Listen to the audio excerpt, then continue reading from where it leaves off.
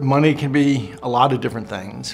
What I really see it as is gunpowder for me. I'm trying to fix up a few corners of the world that I've been lucky enough to get a chance to fix up. Now you're sort of, I'd say, a financial activist.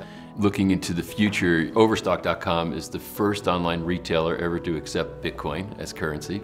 And you are investing heavy in blockchain. It seems like you're going kind of all in on this thing. I am going all in. The thing that made previous democracies fail more than any other, we haven't found a way to fix. And that is the problem of what they call special interests. What's beautiful is blockchain lets us recreate all these institutions of society, both private and government.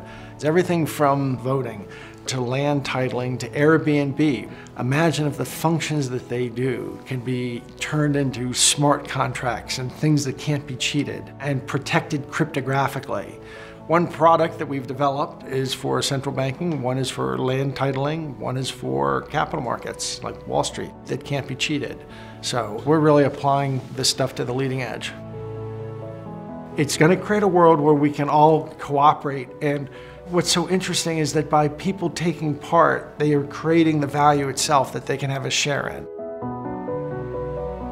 We have built out this wonderful system that brings blockchain to land governance. We're doing it in Zambia. We have 60 people in Zambia now running around with iPads. They're registering their land, and the government is saying, yes, we recognize title. When the state recognizes their ownership of this land, the value that gets created, that doesn't come into the world in some central institutions, is so enormous. There's going to be trillions and tens of trillions of dollars of capital created through this system.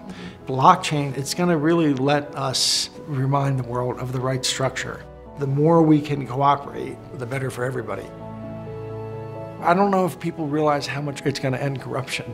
My hope is we get all these systems in there and inserted, and people kind of find out a couple years down the road that, oops, all those ways they had of cheating are gone. And so this is a way we can actually greatly reduce the role of middlemen. In fact, what blockchain is basically eliminate the middlemen.